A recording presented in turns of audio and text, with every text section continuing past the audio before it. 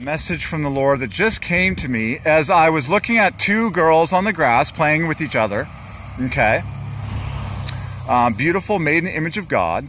And then I couldn't see them for like my entire walking past because there's this dumb, dead wooden fence, okay, in the way, blocking my eyesight to them. And so it is with all these armored vehicles everywhere. And the word of the Lord is, how much more dead stuff are you guys going to put in between human eyeballs and human bodies? How many more barriers? How much more dead stuff are you going to put in between each other? Which is a diminishment of love, life, and beauty in the world.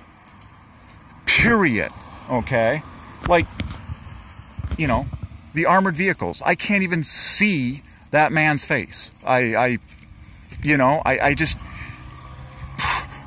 And then the mask thing. It's like, God is saying, how much more dead junk are you people going to erect and put in between each other? It's absolute madness. Get free.